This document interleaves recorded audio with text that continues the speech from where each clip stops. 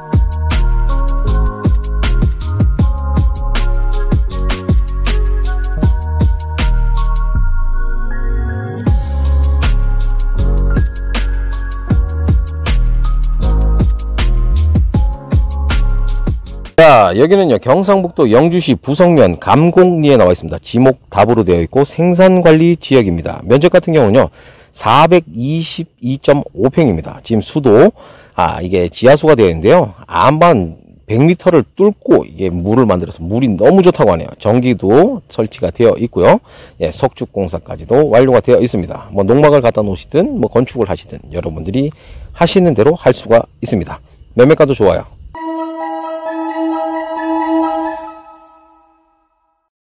지금부터 시작합니다.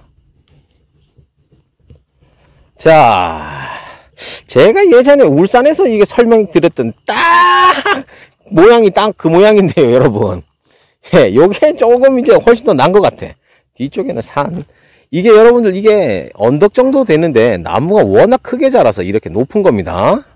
자, 석축공사를 딱 해두셔가지고 1m 높이로 해갖고 석축공사를 해두셨어요. 그리고 저쪽 입구 쪽에서 또 들어갈 수 있게, 예, 저기는 또 완경사를 또 만들어 두셨더라고요. 안쪽에 들어가면 강아지가 짖을 수가 있어요. 그때 혹시 그럼 제가 아무 말 하지 않더라도 강아지가 짖는구나 이렇게 생각하시면 됩니다.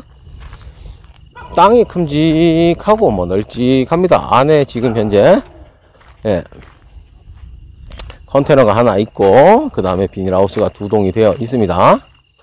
뭐 여러분들하고 이게 뭐 손님하고 이거 매도자분이 서로 마음만 잘 맞는다면 저 컨테이너도 그냥 주신다고 하니까 마음이 잘 맞아야 주는 겁니다 여러분들. 그냥 무조건 달라 하시고 그러면 안 돼요.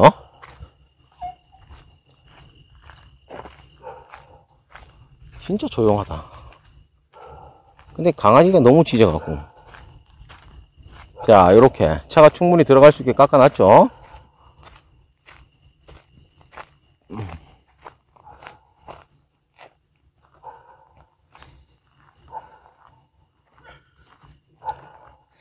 자, 요 뒤쪽으로는요 이렇게 물이 혹시 산에서 흘러내리는 걸 방지해서 수로를 이렇게 다 파두셨어요. 그리고 저 제일 위쪽에 올라가면은 연못이 하나 있거든요. 그 연못에서, 예, 직관으로 해가지고 이쪽 편으로 물 빠질 수 있게 그것도 미리 사전에 바닥에 다 해 두셨다고 합니다.